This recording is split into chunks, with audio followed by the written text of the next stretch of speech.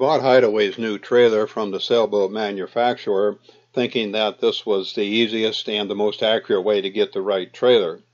However, when we picked it up, the trailer was labeled Horizon.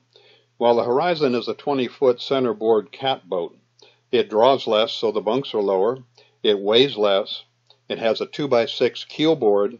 Now the centerboarder would not have a problem with a 2x6, but the keel on my Compac 23 is about 11 inches wide.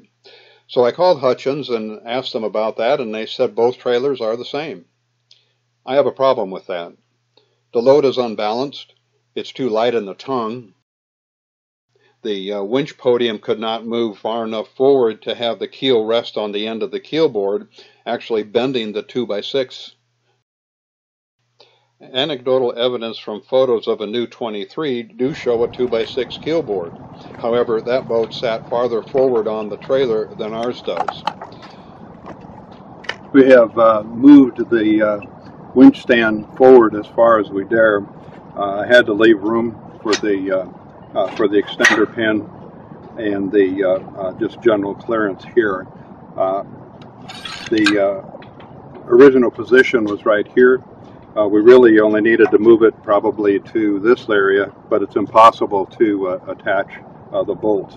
Now, we moved the stand forward probably closer to 17 inches rather than the 12 inches that we really need to bring the keel to just towards the end of that of the keel board.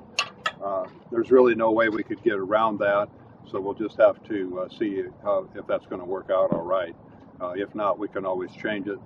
The other issue that we'll have is that since we had to move the winch too far forward, or further forward than we wanted to, we'll only be able to bring the boat up to within about 3 inches to the rubber cushion here.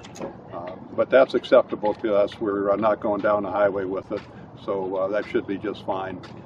The only other concern we have, of course, is going to be how did this change the tongue weight?